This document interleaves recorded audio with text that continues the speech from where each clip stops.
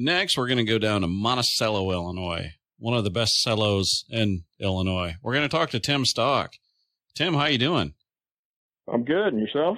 Good. How's everything hammering out at the Farm Bureau there? We're in crunch control right now. It's the last day before the Christmas season, and we're actually getting ready to close for the next week. So we're just kind of cleaning a few things up. We're getting ready to enjoy the holidays. Well, very good. You messaged with a Christmas story that I definitely wanted people to hear. So go ahead and tell your story. All right. I appreciate it. Well, back in August of 2016, my brother-in-law and sister-in-law had decided to start the adoption process. They were unable to have children themselves, so they decided to go through a private adoption and met with an attorney. And shortly after meeting with the attorney, they received a call that they had found a mother who was further along than normal, but was also incarcerated at the time. And the attorney just felt like it was the right situation for him. So after 12 days after their first meeting with the attorney, the birth mother had accepted him. So it was a very short turnaround. That sounds remarkably fast. I caught all of us off guard. It was unbelievable just how quick that turned around. And my sister-in-law always jokes about how when she got the phone call from the attorney that said, the birth mom had accepted them, that she just kind of stuttered for a minute and said, "But I just got a dog," which they did. They just got a dog. So it caught her off guard completely. But the thing was, the birth mom was down in Southern Illinois in the Grafton, Edwardsville area, and they spent a lot of time driving down there to meet with her. And they met with her, I believe, while she was incarcerated for a little while. And then she was released. But once she was released, then, my brother-in-law and sister-in-law were providing for her. They had to find a place for her to live. They were providing clothes for her. They were taking her to doctor's appointments. And they even went so far as to buy Christmas gifts for two other boys that this woman had who were living with the birth mom's mother, or their grandmother, I should say. Okay, is it like as part of the adoption deal? Is that part of the deal? They went above and beyond in that case, Gotcha. As far as buying gifts for her other kids. But she wasn't able to provide for her two boys, so Matt and Kelly took it upon themselves to provide for them. Matt and Kelly being my brother-in-law and sister-in-law, sorry. Mm-hmm. But they went to the doctor's appointments. They got to hear the baby's heartbeats. They got to figure out hospital arrangements because at the time, she was 8 months along. Yeah. So it was going to be coming quick. Late November, early December of 2016, it kind of became clear to Matt and Kelly that something was off. Biological mom kept talking about having the baby elsewhere. She mentioned that her mom wanted the baby to be given to a family member instead. But then the birth mom kept saying, "No, you're going to be the one to get him." And then communication with the birth mom became kind of difficult. So Kelly, talking to the attorney, she was talking to the medical facilities, even talking to DCFS, getting them aware. She made some connections on Facebook with family members, and then found out that the baby had been born on December 17th. Oh, no. And the birth mom had no communication to Matt or Kelly about this.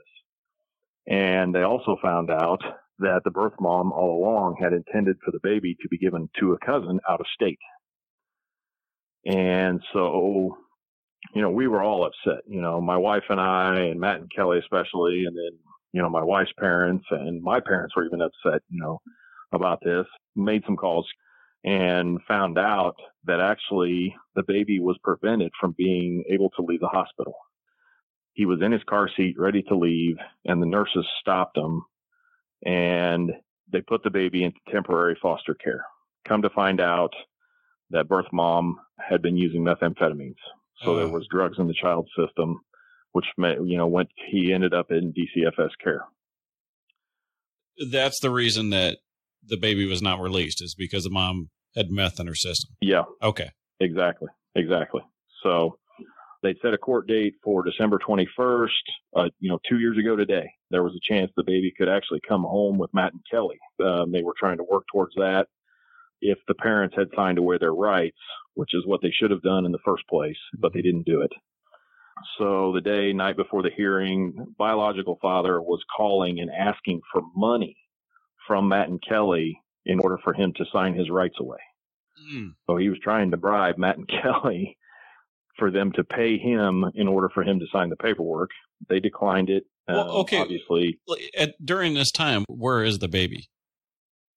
The baby is in hidden foster care. They did not release his location, but he was being cared for in a private location. Okay. Gotcha. Trying to go through the courts to do this properly. Kelly was on the phone with her attorney quite a bit.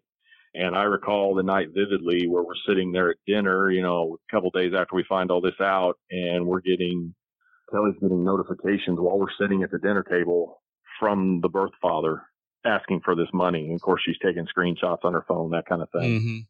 But the weird thing was we found out that on the 21st, Matt and Kelly went to the courthouse to explain what had happened to the caseworker, and DCFS wasn't even aware that this woman was pregnant somehow. So it's just a weird circumstance all around. Well, then the biological mom and dad refused to sign their rights away, and the baby wasn't able to come home on our side on the 21st.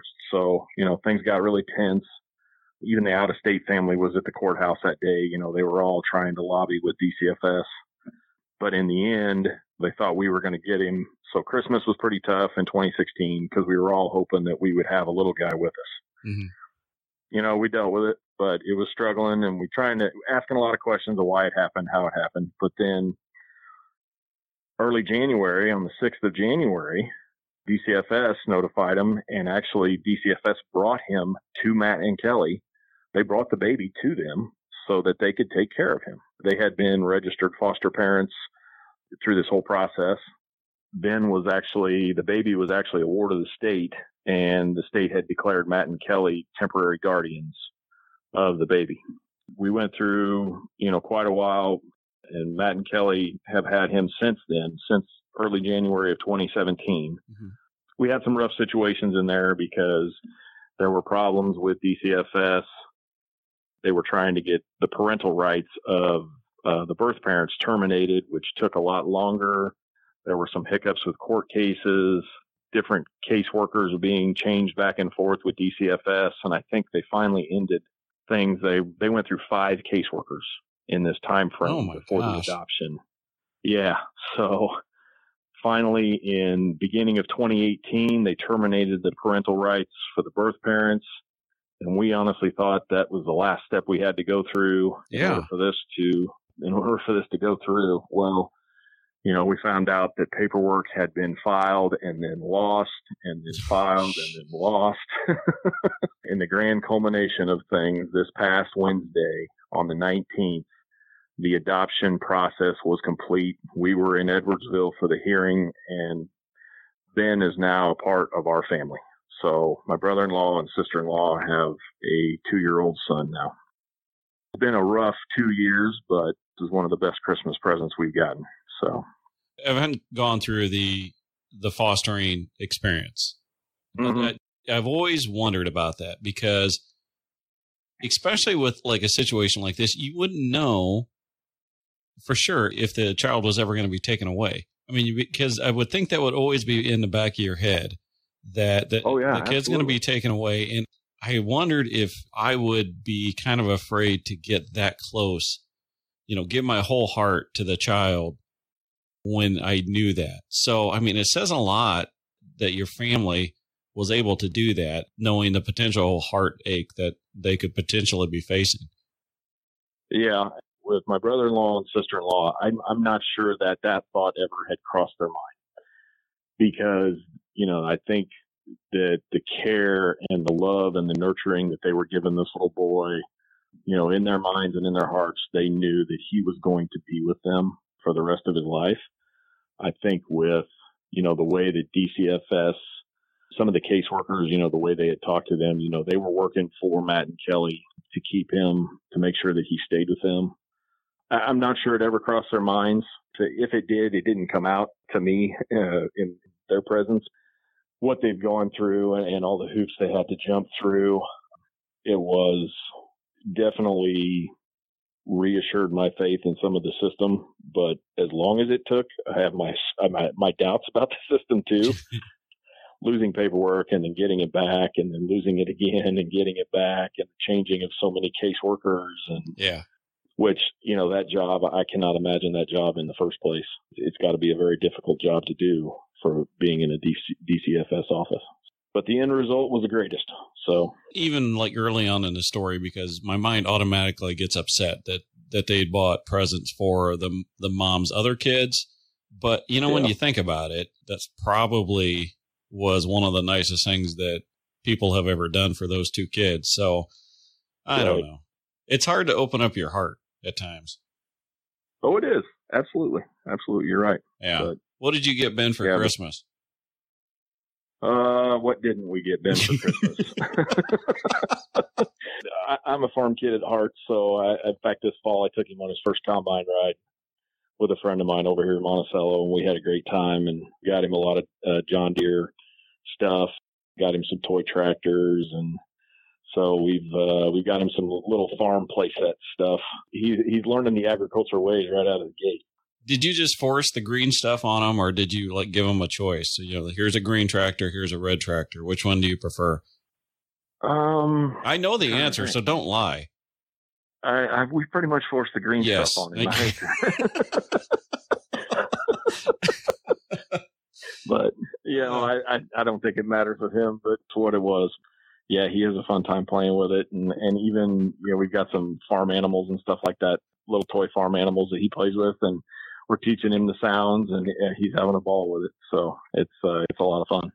Well, that's awesome. You're going to have a good Christmas with your family. I'm sure the whole process is probably going to make the adoption just that much more sweeter. So I wish everybody there a happy Christmas. I'm so glad that Ben has been able to find a good family in this world, because that's not very easy to do. Thank you. Yeah, we're having a great time with him. Most of the time he's smiling. He is 2 years old now, so we're trying to prep ourselves for that too. So yeah, wait till the teenage years. Oh my goodness. I'll leave that to Matt and Kelly to deal with. I'll be the uncle that spoils him rotten. So. Well, Tim, thank you for sharing your story, and Merry Christmas. Hey, not a problem. Thank you. Have a Merry Christmas and a Happy New Year. I think that one deserves the bells. Most definitely. Right? Can you imagine